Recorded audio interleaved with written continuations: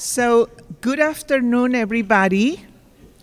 I am Jimena Catepillan, a member of the Undergraduate Student Programming Committee, and it is my pleasure to introduce Dr. Lara Pudwell, who will deliver the Stanek lecture.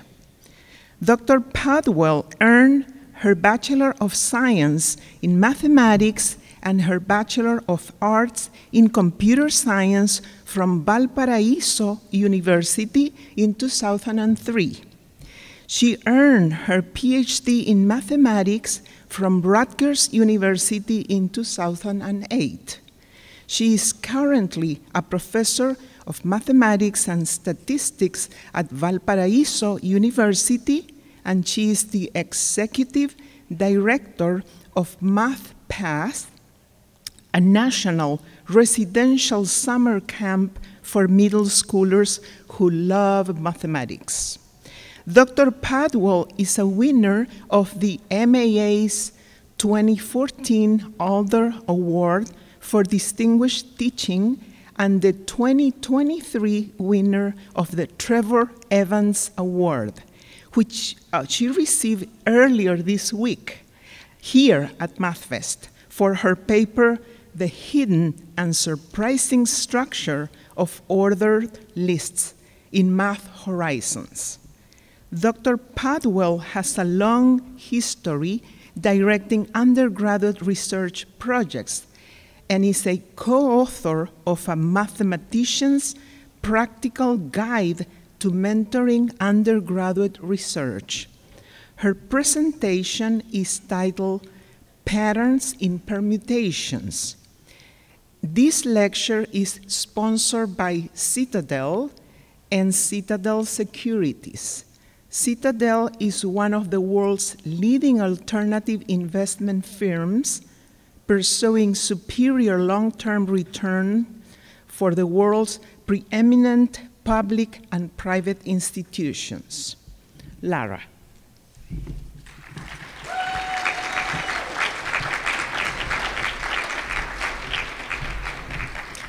Well, thank you for that kind introduction, and thank you to the organizers for inviting me to be here. Thank you to all of you for being here. It's a lot more fun to give a talk with an audience. And so I'm really excited to be up here and introduce you to my favorite area of mathematics. Patterns and permutations is an area I've been working in for almost 2 decades, and what I love about it is its accessibility. What I mean by that is we will need about 2 definitions to unlock an infinite family of counting problems. I'll show you some of my favorite results, but we'll also get to walk up to the edge of what is known and hear an open question that's been stumping people for a while, but isn't too scary to state. And then we'll get some connections to other areas of science, like computer science and chemistry, that you might not expect just from taking a familiar definition and looking at it from a new point of view. So let's get started with our title characters of patterns and permutations. I'm going to start with the second one first, though. A permutation, in my mind, is a list where order matters. And every list we look at today will be a list of the numbers 1 up through n. So I have this slide partly to give that definition and partly to get you used to notation. I'm going to use this script S sub n for the set of all permutations of length n. So S1, how many ways is there to put one thing in order? Just 1, and it's written right up here. S2, how many ways can I put 2 things in order? Well, there are 2 ways. Either 1 comes first or 2 comes first. And this is to emphasize, don't read this as 12. Read this as 1, then 2. Or read this other one as 2, then 1. And we can scale up. There are 6 ways to put 3 things in order. And this may be a pattern you're familiar with. 1 of size 1, 2 of size 2, 6 of size 3. How many are you expecting of size 4? 24, because the pattern is, if I'm putting these things in order and not repeating anything, I have n choices for what goes first. And now I've used one of my numbers, so I have n minus 1 things for what goes second, and so on, and the shorthand for this computation is n factorial. Now, when people ask me what I do, and I say I study permutations, one of 2 things often happens. Either it's someone who hasn't thought about permutations, and they say, hey, what's that? And I start with this kind of slide. Or they say, oh yeah, permutations, I know that, n factorial, that's all there is to say. Well, we're on slide 2 of a 30-slide talk, so I have a little bit more to say. I hope that if your perspective on permutations is, oh yeah, I know that, n factorial, this gives you a new angle to look at a familiar definition from.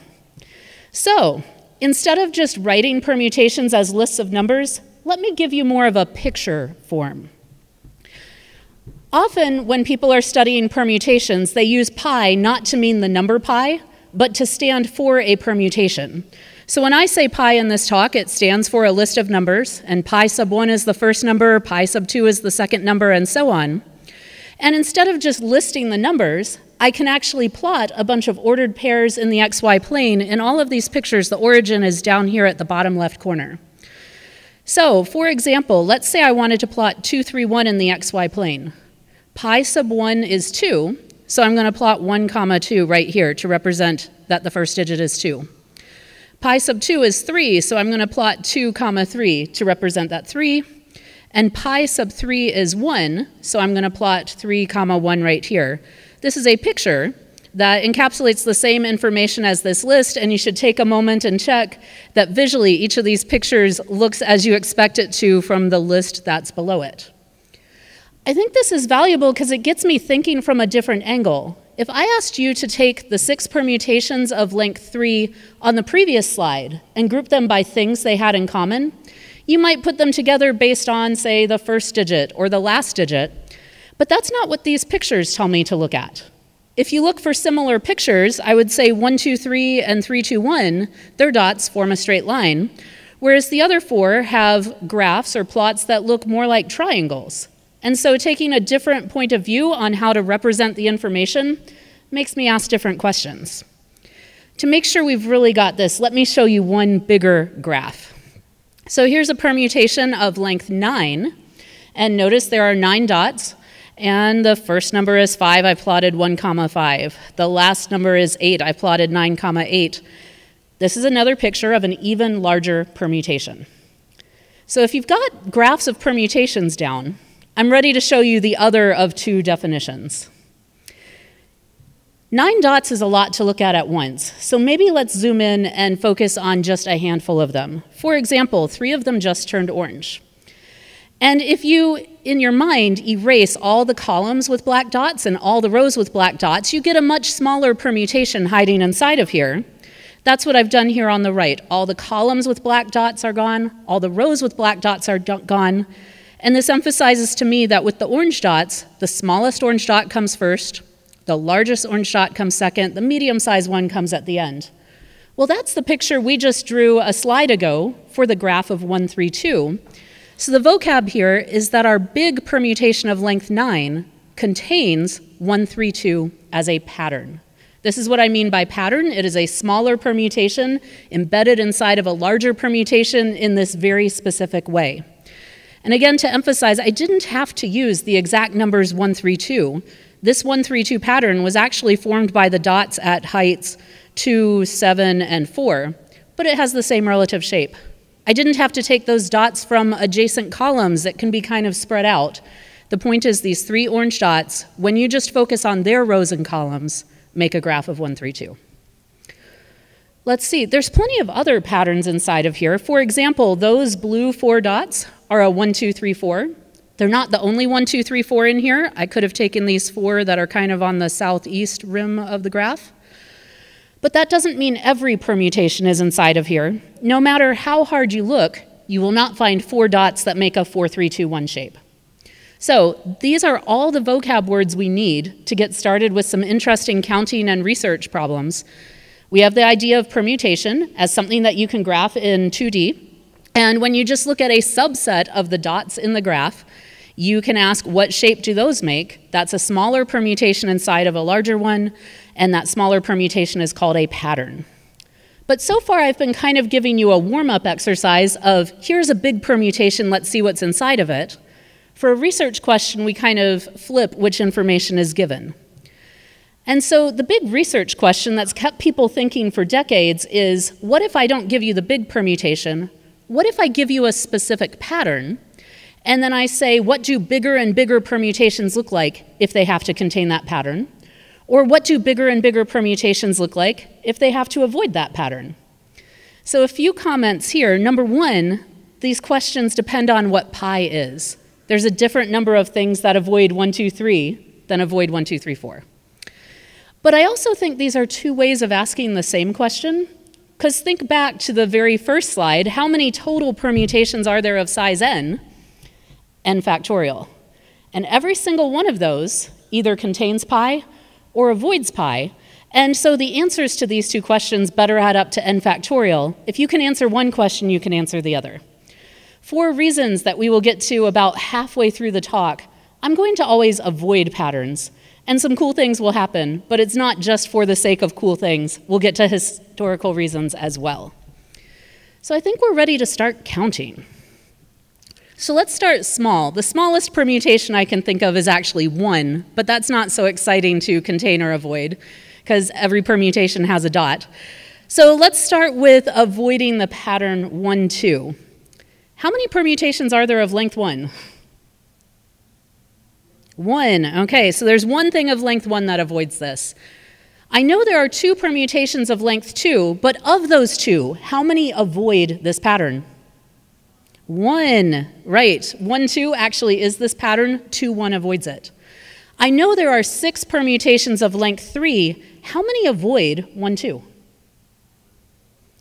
1. We have kind of a trend here. You get to say the same thing to every question. That won't be true the whole talk.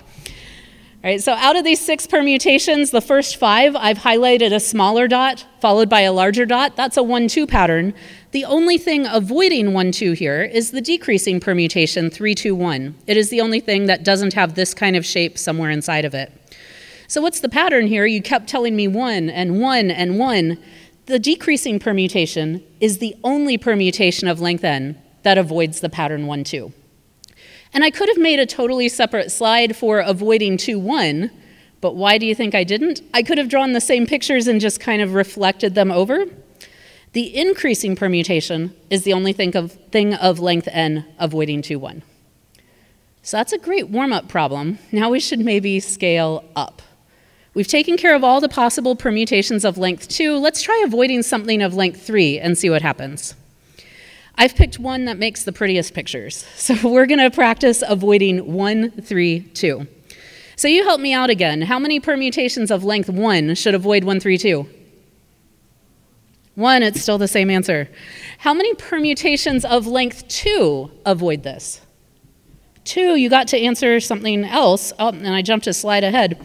So both permutations of length 2 avoid this. They're not long enough to have 1, 3, 2 inside. When you jump up to length 3, we get 5 things that avoid this, because 1, 3, 2 is 1, 3, 2. All these other ones don't have a 1, 3, 2 inside. And I don't know if you recognize this sequence, 1, 2, 5. I'll give you one more data point here. We know there are 24 permutations of length 4, and I will highlight where I've found the 1, 3, 2s ahead of the talk. So here you see 10 of them. I've highlighted a copy of 1, 3, 2. There's a 1, 3, 2, small, large, medium. There's a 1, 3, 2, small, large, medium.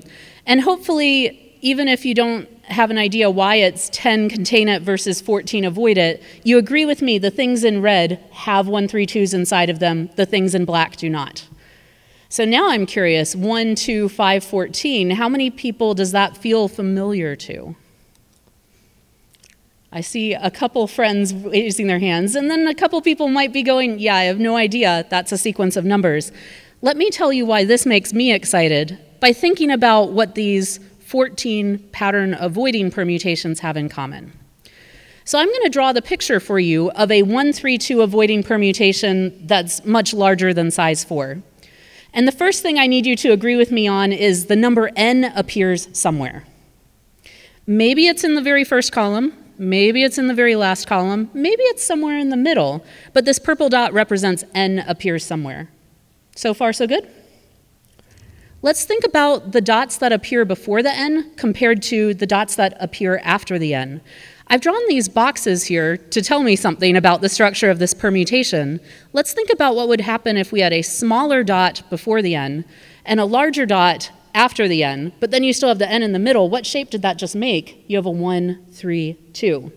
So I can't have something smaller in the first part than a dot that's in the later part. All the dots before the n must be larger than all the dots after the n.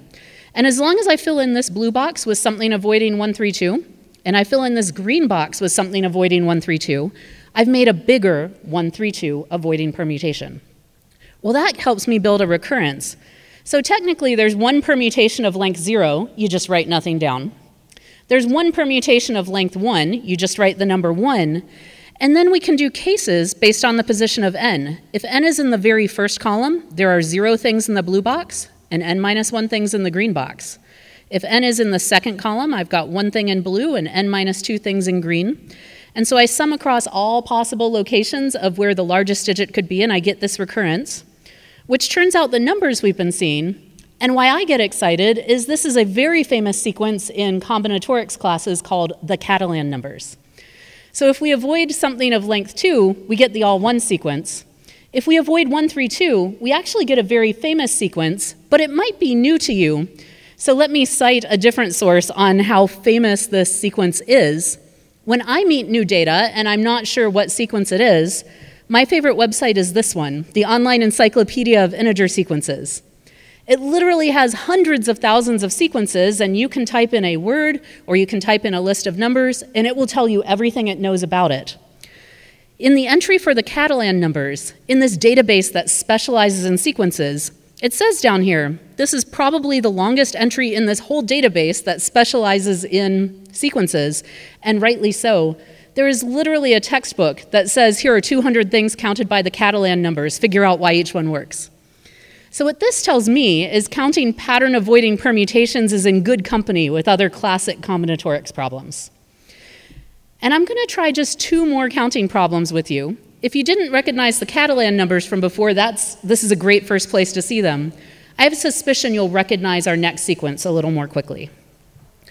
So instead of avoiding longer things, let's try avoiding more things. We're going to try to avoid 1, 3, 2 and 2, 3, 1 at the same time, and you get to help me out again.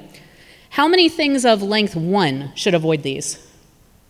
1, because there's only one permutation of length 1. How many things of length 2 should avoid these? 2, because there's 2 permutations of length 2 and they're both too short to have these patterns inside them. How many permutations of length 3 should avoid these? 4, because there are 6 permutations of length 3 total, but 2 of them are these, and so there's 4 others. And now for length 4, I've highlighted things with a 1, 3, 2 in red. I've highlighted things with a 2, 3, 1 in orange, and some things have both, so I marked those in red plus kind of these orange multiple circles. But how many do you see that don't have red or orange? 8. 1, 2, 4, 8. Is that a recognizable pattern? Let's see if we can figure out what's going on structurally beyond 1, 2, 4, 8. I think I see a pattern. Again, I'm going to focus on the largest dot in the permutation. You might look at these 8 that are in black. Where do you see the largest dot? Yeah, I see some motions indicating where the largest dot can be. The largest dot either has to be in the very first column or in the very last column. Why can't it be in the middle? Well, if it's in the middle, you have a dot before it and you have a dot after it, and that either means that if the dot before it is smaller than the dot after it, you've made the red pattern. If the dot before it is larger than the dot after it, you've made the orange pattern.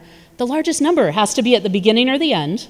And then as long as you recursively fill in this blue box or this green box with something avoiding this pair of patterns, then you've got a larger permutation avoiding this pair of patterns. So it's not an accident we got 1, 2, 4, 8. There really is a doubling thing going on here, starting with 1 permutation of length 1. So avoiding the right strategic pair of patterns, you get powers of 2. I've just got one more famous sequence to show you. Let's see if we can figure out why it shows up once we figure out what sequence it is. So we've avoided 1 pattern of length 3, 2 patterns of length 3. My last example is avoiding 3 patterns of length 3 at the same time. So you're going to help me out again. How many of length 1 should avoid these? 1. That's a guaranteed answer. How many of length 2 should avoid these?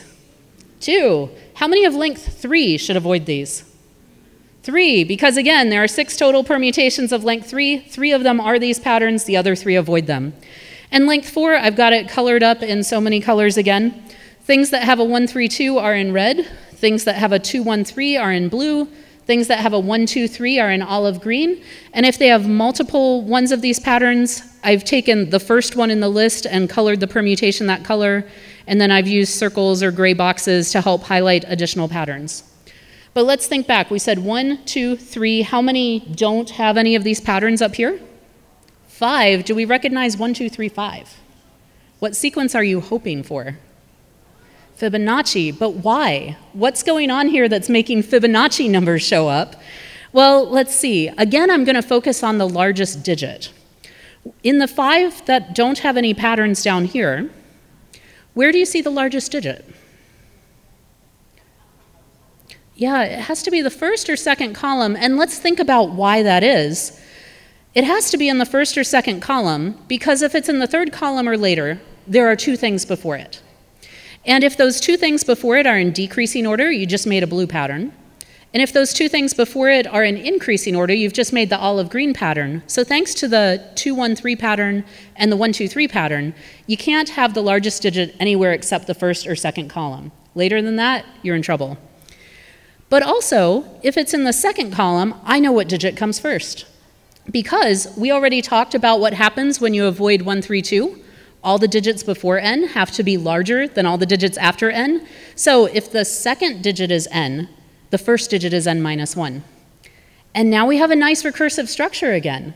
Permutations avoiding this triple of patterns come from either taking something avoiding these of length n minus 1 and putting n on the front, or from taking something that avoids those patterns of length n minus 2 and putting these 2 digits on the front.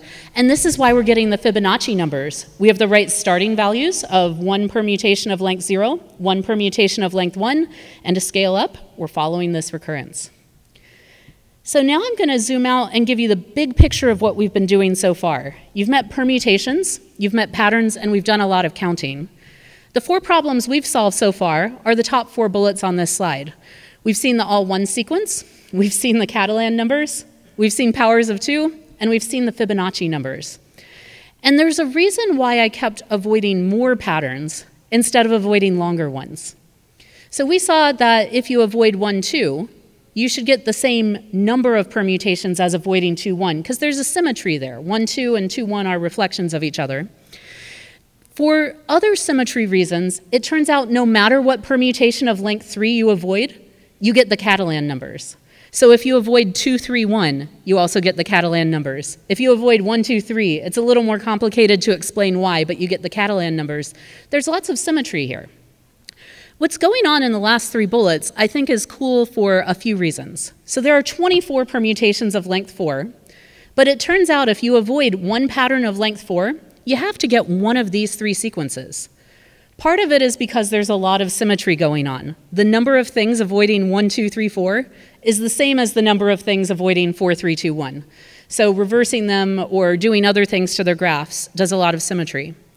But here's what else I think is cool. Look at the years on people counting the number of things avoiding 1, 2, 3, 4, or the number of things avoiding 1, 3, 4, 2. While if you're a student, this is before your lifetime, this is during my lifetime. And no matter who you are in the room, Ira Gessel and Miklos Bona are wonderfully friendly mathematicians you can still have a great chat with. This is modern results. And notice what it says here. No one has figured out a non-recursive formula for the number of permutations avoiding 1, 3, 2, 4. And all you need to know to understand that open question is what is a permutation and what is a pattern. We have a recursive formula that's just very slow and only allows us to turn out about 50 terms exactly. But we don't have a non-recursive formula or an efficient recursive formula. The best we have is asymptotic estimates of a lower bound and an upper bound for how fast this grows. And this last bullet here is a big, frequent topic between researchers at current research conferences. So you've made it 20 minutes into this talk and you already get an open question that you can ponder. And if you avoid even longer permutations, plenty more open questions.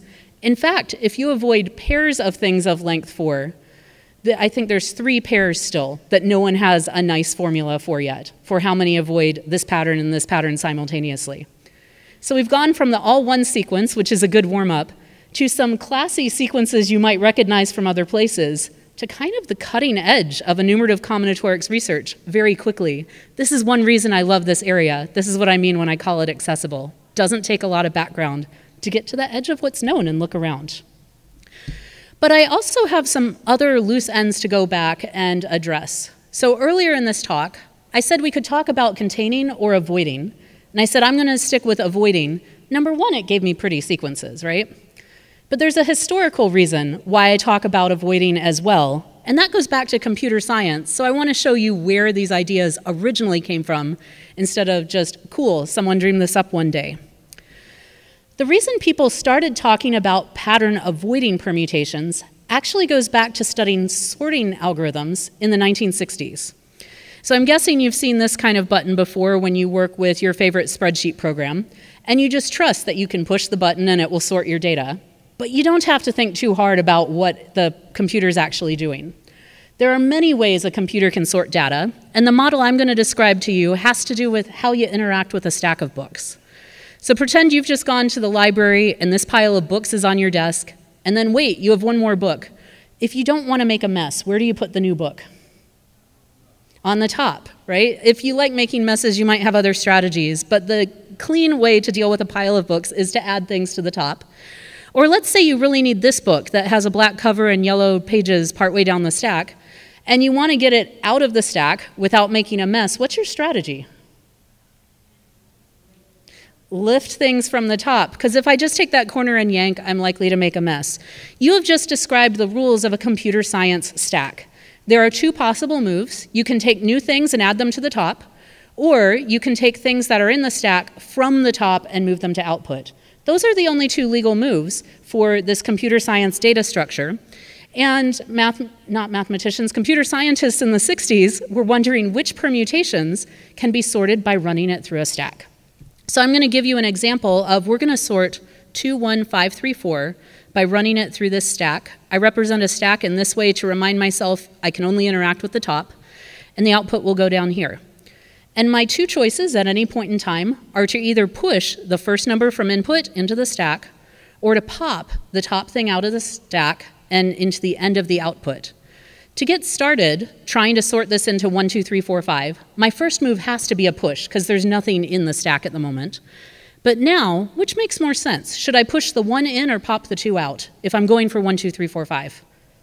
Push or pop? Okay, I want to push because if I popped the 2 out, it would come ahead of the 1 in output, and that's not what I'm going for. So I'm going to push the 1 in. What makes sense now, push or pop? Pop, get the 1 out, because I want it to be at the beginning of my output. What comes next, push or pop? Pop, great, and now I have to push the 5 in because the stack was empty. Push or pop? Push the 3, pop the 3, push the 4, and now I can pop the 4 and the 5. So this is a sequence of pushes and pops that go from 2, 1, 5, 4, 5, 3, 4 as my input to getting it into completely increasing order as my output. And now here's a question for you to think about for a moment. I managed to sort 2, 1, 5, 3, 4 by just 1 run through this stack. There are some permutations, I won't tell you which one just yet, that if you try to do this process, no matter how hard you try, your output won't be in increasing order and you'll want another round of this. But if you're only allowed to do 1 round of pushes and pops through the stack, I'm curious if I give you a minute, if you can find a permutation that can't be sorted after just 1 run through the stack. I'm literally going to give you a minute to talk with someone at your table, or maybe talk to yourself, whichever you like. Start small. What's a small permutation that can't be sorted after 1 pass through a stack?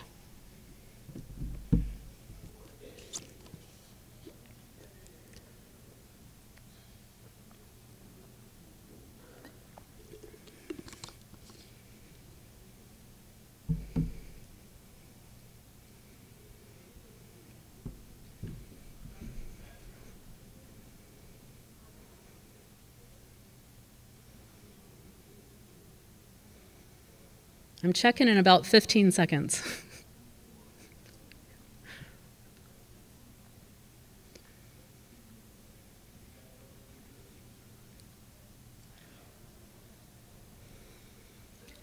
Did anybody find a small permutation that can't be sorted after one run through a stack? 2, 3, 1. Let's think about what's going on with 2, 3, 1. So you found the smallest one. You matched my slide, which is great. This is 2 parallel universes going on. Your first move has to be to push the 2 because there was nothing in the stack. But in the first row, we're going to consider what happens if you try to push next. And in the second row, we'll consider what happens if you try to pop next. So if you push the 3 on top of the 2, what's the problem there? That means 3 will be ahead of 2 in output, and that's not what we're going for. On the other hand, if you pop the 2 out, your problem is the 2 is ahead of the 1 in output. So it turns out you cannot sort 2, 3, 1 after just one run through a stack. You'd need to do the process multiple times. That's the smallest permutation that has this problem. But you can maybe even see how having 2, 3, 1 as a pattern would be an issue. Because if you have a medium, then large, then small set of 3 digits spread out in your permutation, you're going to run into the same issue. Do I take the medium thing out before the large thing gets there, or do I leave it? And it turns out, this is the classic theorem that got pattern avoiding permutation started. In the classic computer science book, The Art of Computer Programming, Donald Knuth showed that a permutation is sortable after exactly one run through a stack, if and only if it avoids 2, 3, 1. And you've already seen kind of one direction of this if and only if. We've seen on the previous slide what's wrong with 2, 3, 1. Let's think about something that avoids 2, 3, 1. It's a very similar picture to something we drew earlier. Here's the largest digit, and everything before it has to be smaller than everything that comes after it. If you recursively fill in this blue box with something that avoids 2, 3, 1, and this green box with something that avoids 2, 3, 1, and write an induction proof where that you assume permutations of length at most n minus 1 that avoid 2, 3, 1 can be sorted, you can think about what will happen now. By the induction hypothesis, this little permutation in blue will go in the stack and come out in sorted order. Then the largest digit will just go sit in the bottom of the stack, while by the induction hypothesis, the stuff in green will go in the stack, come out in sorted order, and then you can put your purple dot at the end. So this is really the first place that this language of patterns and permutations got used. It wasn't the mathematicians, it was Donald Knuth analyzing sorting algorithms. But about 15 years later, mathematicians see this result and say, avoiding 2, 3, 1 was useful in this other discipline, but what's so special about 2, 3, 1? What happens if we take that definition and avoid other patterns? And then you have this whole 40-year-old research field of pattern avoiding permutations that you got a taste of at the beginning. So computer science inspired mathematics. We got a lot of beautiful counting to consider. It goes the other direction as well. And for the end of the talk, I'd like to show you my favorite, more recent result of solving a permutation patterns problem that's connected to another discipline in perhaps a very surprising way. But to do that, we're going to switch gears again. And instead of avoiding, we're going to start thinking about pattern containment.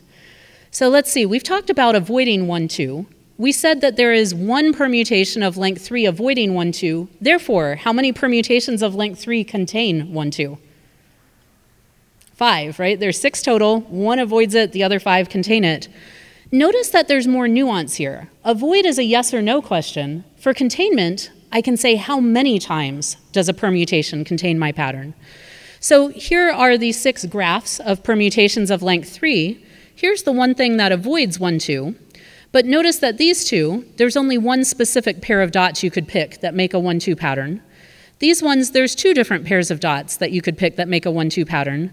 And this one here has the most copies of 1, 2 of all, because you could pick any of the 3 pairs of dots and get a 1, 2 pattern. So one direction that pattern containment research goes is you ask this optimization problem of, I have a pattern, what is the most number of copies of it that I could get into a larger permutation? Now to make it just a little more fun, I'm going to give you one more definition. Instead of talking about just any permutation, we're going to talk about alternating permutations. So an alternating permutation is one where the first number is smaller than the second number is larger than the third, back and forth, back and forth. And when I talk about things like this to my brother, he goes, but what about the ones that start with a decrease? Some authors call those alternating too. These will get the job done for us today. So to check this definition, here are the 5 alternating permutations of length 4. Notice, for example, 1 is less than 4, 4 is bigger than 2, 2 is less than 3. And here's the counting question I want to end on today. What is the largest possible number of 1, 2, 3 patterns you can get in a permutation if it's alternating? As a warm-up, just take a look at these 5 of length 4. These are all alternating. Which one of these has the most 1, 2, 3 patterns inside of it? That makes it a multiple choice question. I mean, we can check. Here, how many 1, 2, 3s are in this one? 0. There's no way to pick 3 numbers that are all in increasing order. What about this one? 0. Okay, so these last 2 are out of the running. How many 1, 2, 3 patterns are here? 1, 2, 3, 4 makes a 1, 2, 3 pattern. How many 1, 2, 3s are in here? 1. 1, 2, 3 is a 1, 2, 3 pattern. And how many 1, 2, 3 patterns are in here? 2, right. You have to take the 1, you have to take the 4, but you could choose either of the other 2 digits as the middle of your 1, 2, 3. I'm going to give you another minute. What's the most 1, 2, 3s you can get in an alternating permutation of length 5? In a minute, I'll check, but I want you to have the head start on thinking about it before you see the next slide.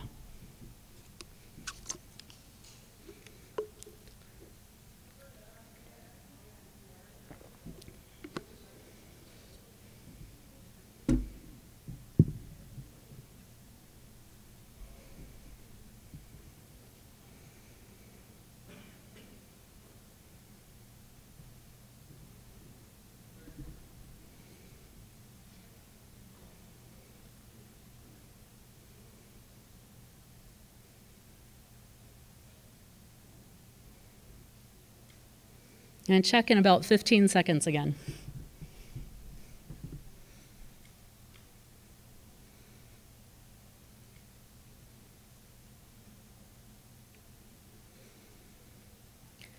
So I hope you're thinking about alternating permutations of length 5. How many 1, 2, 3s did you get in your alternating permutation of length 5? Could you get more than 2? Because 2 is what we got for length 4. Okay, 3. Did anybody get more than 3? I heard 4. Did anybody get more than 4? Okay, I get 4 as well because I drew the first 5 dots of this picture. And let's make sure we understand why there's 4 copies here. Ignore the top 3 dots here. I drew an even bigger one. But if you draw 1, 3, 2, 5, 4, notice that you can get a 1, 2, 3 by starting with this dot and then taking either of these and then taking either of these. So 2 choices here, 2 choices here. That's an alternating permutation with 4 copies of 1, 2, 3. And in fact, if you want to extend the pattern, you just kind of keep doing this. Whenever you have to go uphill, make a new highest digit of all. And whenever you have to go down as little as possible. Well, how many 1, 2, 3s are inside of this? I'm going to have to do a lot of casework. And I'll point out the casework, but what's more interesting is the numbers that are coming out. 2 in something of length 4, 4 in something of length 5. The casework is going to depend on whether you're looking at an even length or odd length permutation, because that makes a difference on whether you have one dot all by itself at the top versus a pair at the top. And then I'm doing some casework based on where the 1, 2, 3 comes from. In the odd case, either I use this dot that's by itself or I don't. And in the even case, I can use 0, 1, or both of these singleton dots at the end. So don't think too hard about this. This is really just all the casework. Focus on the numbers that come out of it. These are all even numbers. You even have a hint at the top in my kind of table of contents of where you might see these numbers. They actually show up somewhere really cool. But I don't expect you know chemistry sequences so much. So where would you go if you were a mathematician who likes to count and has a new sequence of numbers? You'd go to the OEIS. So when I punch in some of this data, the first hit that comes up has no math whatsoever. It just says atomic numbers of the alkaline earth metals, whatever that means, however long chemistry was ago for you. Notice there's no formula here, but often the OEIS comes up with multiple entries for the same data. Here's another hit it gives for this data. It still has a description in terms of atomic numbers of alkaline earth metals, whatever that means. This does actually have some math going on. This -1 to the n tells me the odd versus even really does make a difference. What is going on here? Why am I getting chemistry words when I'm counting 1, 2, 3s inside of alternating permutations? Well, maybe for a moment, store 4, 12, 20, 38 in your head. Got it? Where do you see them in this picture? We're getting the numbers in the second column here. And the first time I saw this, I just said, wow, what in the world is going on?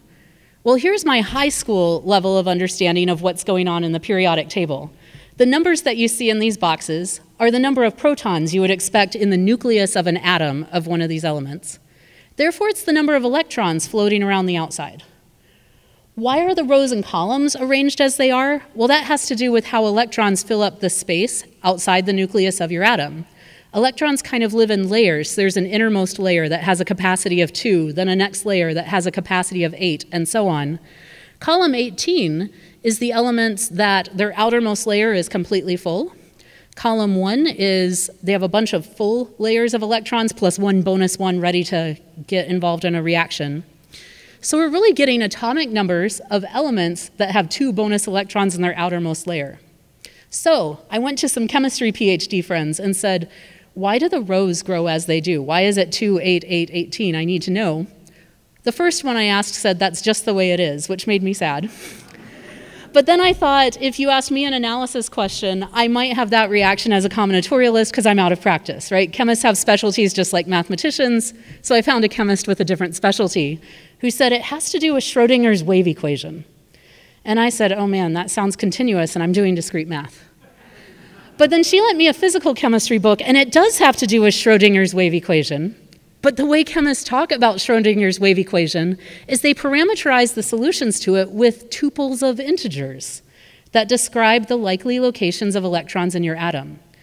So for each of those elements in the periodic table, you can take each of the little electrons in the atom and associate an n, l, m, and spin number with it. And the n number coincides with my high school understanding that electrons live in shells. N equals 1 are the electrons closest to the nucleus. N equals 2 are a little further out, and so on. But then you get some more nuance. The electrons that live closest to the nucleus all live in kind of a sphere shape around the nucleus. But if you get an L equals 1 kind of electron, it lives in a figure 8 kind of shape. And then once you start getting more interesting shapes than spheres for where your electron is moving, you can orient these different ways. For example, an L equals 1 kind of orbital of an electron can be oriented on the X, Y, or Z axis.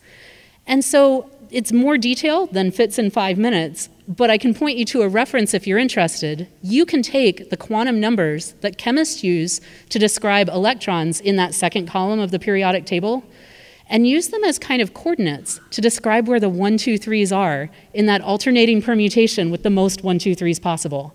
I think this is amazing. And so I'm really excited to share it with even more people. But I want to zoom out slightly more to wrap up the talk. You've come along with me for a lot of different topics in this 45 minutes. I introduced to you a kind of a pure math counting problem, which is what I love to do. But we've also seen its roots in computer science. And you've seen a much newer connection to electrons. Turns out people use pattern-avoiding permutations to talk about biological things, like how DNA and RNA act.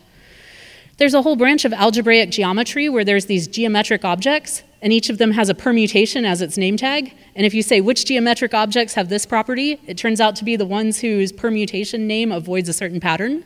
So pattern-avoiding permutations tell us things in certain areas of geometry. There's even people who study infinitely long permutations and patterns in those, which tell them something about statistical mechanics and particle physics. I think this is wild. But even if you're a theoretical mathematician like me, this is just the tip of the iceberg. If you came in here thinking permutation, cool, n factorial, that's it. Really, look at it from different angles and you get so much more to do. This is from a different database called FindStat that has over 300 different features of permutations you might study. We talked about copies of 1, 2, 3. We talked about stack sorting. There are hundreds of other features of permutations that open up doors to interesting mathematics. So I hope you've enjoyed this journey through my favorite area of combinatorics. If you want to learn more, there are my key references. The slides are already on my website, so that's really all you need. And thanks for listening.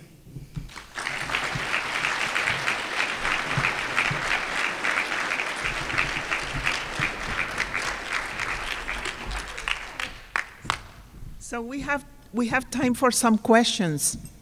And there are 2 microphones, one on each side.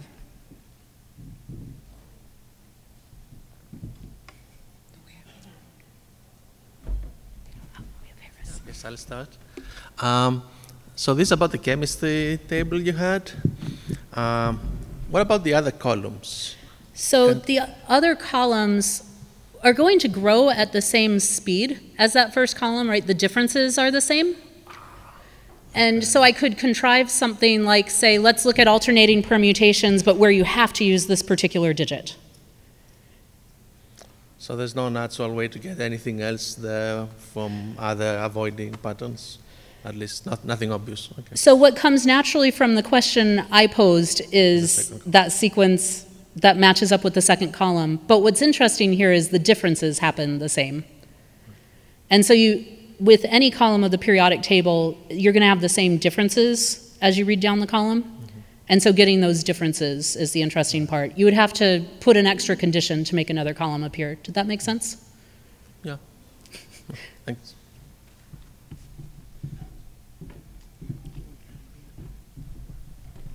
Any other questions?